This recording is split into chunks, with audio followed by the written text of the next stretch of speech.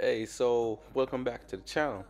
Hey, it's been a long time that I've been talking about this 2018 Audi S5 Coupe. I know we had a lot of things going on, a lot of work to be done. I was moving from the East Coast to the West Coast, so this is going to be a quick rundown of what's going on. So as you can see, this is going to be a snippet of what you're seeing right now for the last thing that we left off when we were working on this car. So now this is just to remind you guys where we left off and where we're heading right now. But also I want to give a huge shout out to D&S Collision Repairs, because they're the one that has the car right now. So they're taking on the work right now while I'm in the West Coast. But hey, watch this video and get ready, and let's hop into it.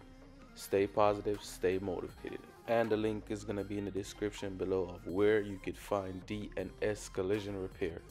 Welcome back to another episode of Rebuildz. So today you can see we're back on the Audi S5. So we're here in Maryland today to check out some of the stuff that we have going on. So we're just gonna hop straight into this video. Like, share, subscribe, drop your comments and thoughts down below. Turn your post notifications on.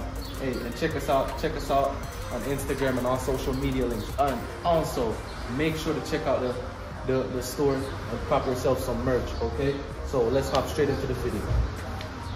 Don't know why I feel that way sometimes. Think all we can set out on the weekend. Funny how I kinda like this life. Funny how I kinda like this life. No, I like this life.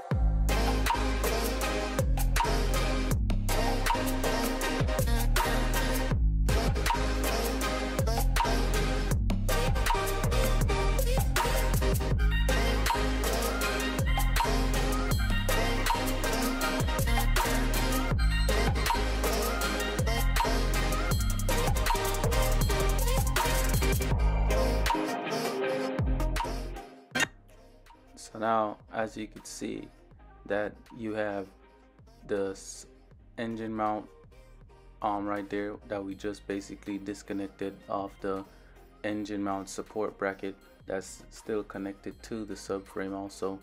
So as you can see, there's one bolt on the left, one on the right, and one down at the bottom. So as you can see, I'm pointing right there to show you that, hey, that connector is broken, and you have just to show you how to basically remove it. So it's gonna be a 10 millimeter star. So that goes, you put it right there for that one, and then the other two sides, it should be a 13 millimeter. So you could use to touch both, basically loosen both sides. So as you can see, I'm pointing at those two holes on the other side. So as you can see, the engine mount has a little bit of damage right there. So that one was on the passenger side, and then you could see that this one from the driver's side, so this one is from the driver's side, where you could see that some of the damages.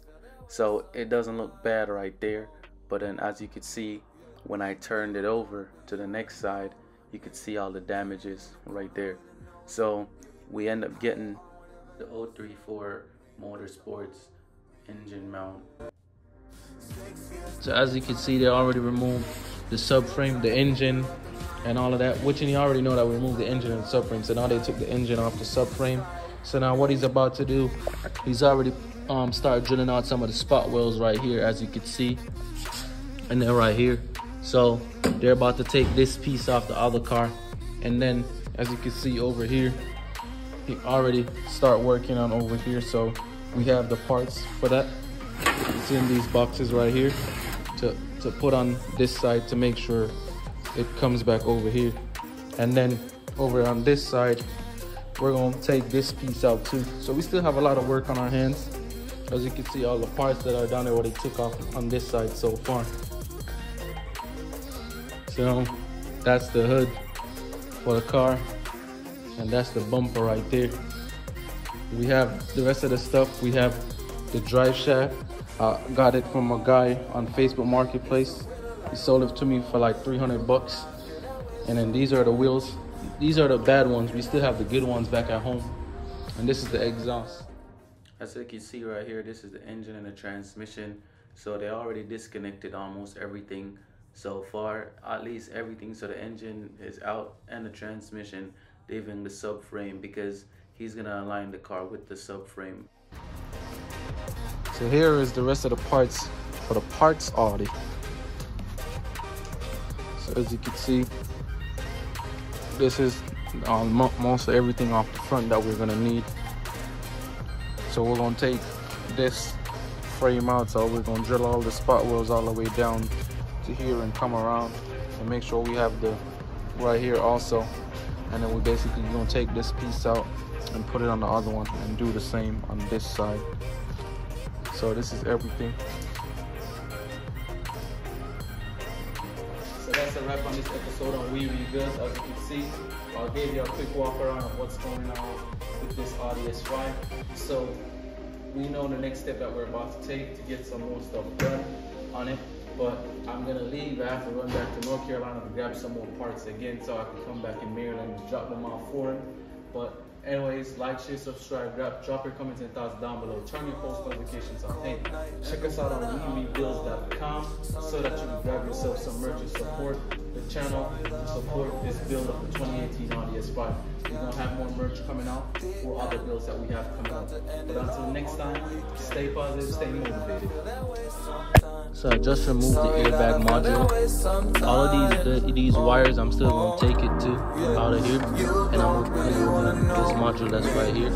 So I'm trying to remove as much as this as possible because